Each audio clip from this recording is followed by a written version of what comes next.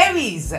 Well, you're almost over the hump. I know you've been doing all kind of somersaults in the many months. Saturn going backwards in your career sector bring you a feeling of relief and definitely some improvement in the energies. Be very confident and believe in your infinite potentialities. Please, a new you is now emerging. You're out of the cocoon.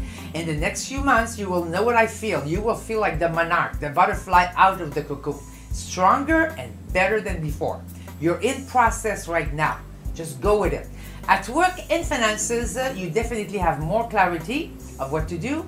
And in love, more freedom and more independence.